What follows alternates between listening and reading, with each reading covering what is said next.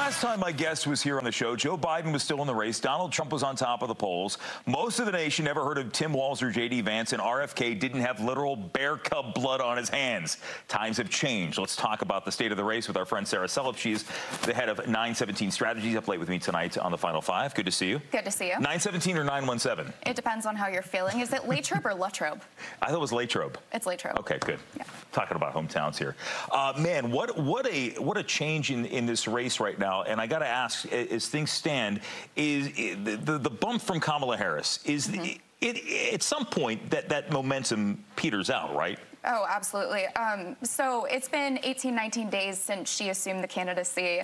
Nobody's heard from her, and Brett Summers already kind of on the outs. Like, I have this whole thing when it comes to trends. I say it all the time to clients, but if you're in politics and you have a social media manager who is going above and beyond to follow the trends, like Brat from Charlie XCX, that's great. That's very creative, but at the same time, what are you going to do after it moves on? Does it feel like... We do the Pander Watch segment on here. Right. It was cute, the Kamala's Brat thing, that gained wildfire very quickly. But at some point, it does seem sometimes inauthentic. It is, and especially because she's the young gun here, right? She's about to be 60, which is interesting to think about. Well, I mean, when you think about the state of politics, it is young, all things considered. That's why I'm for term limits, just saying. But so you always have to have a plan of action, and it's just getting to be too much. Obviously, honeymoon, everybody's excited about Kamala, but it's just one of those, you need a plan, because people are so excited around the country about her. They're going to the rallies, Megan Thee Stallion's performing, but that's great. How many of those people were there for Megan Thee Stallion, and how many were there for Kamala? Well, I mean, we saw that in 2016 with Beyonce doing concerts for Hillary Clinton. However, the polls had said for a long time people did not want to see a Biden-Trump rematch, and clearly they're not getting that at this point.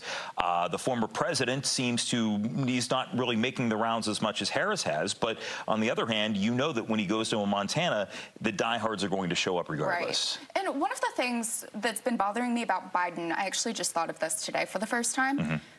Where has he been? Like, I know that we always say that, like Joe Biden in the basement, but where is he? I'll point out to you, he was at the White House yesterday. Texas Rangers were there, but he's not been doing big events. Now, my understanding is that now that he is not running, you may be seeing him more at some of these American Rescue Act ribbon cuttings, and he would sort of like be the ceremonial head of a lot of this stuff. However, as we look ahead, you're right. A lot of people are wondering, and I think from a media perspective, yeah, we would like to hear from Vice President Harris. She should do a press conference. She should do more sit-down interviews.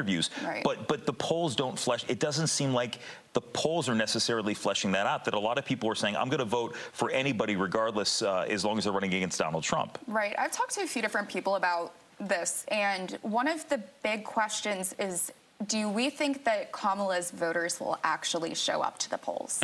Because everybody loves this energy right now, right? But even then, what's going to happen when we get closer? Obviously, there are always going to be things candidates don't like, but a little callback to what we were saying with social media, they're trying to make her look so accessible and authentic, but she's really inaccessible to the press. And it makes zero sense if you're portraying her as one thing and then the other. So what are the voters supposed to think? So you were talking about the celebrity angle with Megan Thee Stallion, and I forget who else is performing at some of Harris's events. But when you look at the likes of Joe Rogan, who has this huge podcast platform, today came out and said he would vote for RFK Jr. in the race. And a lot of people rightfully concerned on the Democratic side about what RFK would do in terms of their voter base, but as you see it, his share of the votes going down, and it seems like his voters, he's peeling voters away from Trump. Is that fair to say? Is RFK the spoiler for Republicans that Democrats seem to think he was about 6 months ago? No, I think it's the other way around. Obviously, a third party isn't great, but this is the most momentum we've had with an independent candidate, I'd even say since Ross Perot. So it's also kind of the OG Nepo baby sort of thing as well. So there's some sort of name recognition. And plus with the bear cub, like, y'all are just going to think about him. At least it's making or the brainworms. Sportsman. I know. I know. And honestly, I was at a libertarian convention a few weeks ago and he spoke keynote. It was wild to see how many people. Obviously, it's a third party festival, but at the same time, everybody was excited about RFK Jr. So it's weird to see that turnout versus like the pre-made Kamala or Biden. It seems strange, though, knowing that for a long he has tried to peel himself away from Donald Trump for the longest time. Although when you hear some of these recordings and that weird recording that his son released, where he was thanking Trump for his support, and I think a lot of people are wondering where RFK stands as well on some of this, because it's a little wishy-washy.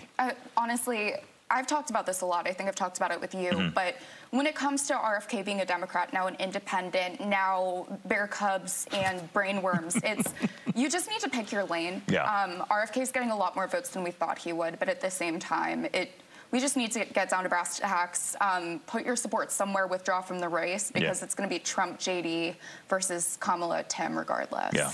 All right. Sarah, good to see you again. Thanks for coming in. See you. Always good to have you on the show. And the Final Five is back after this.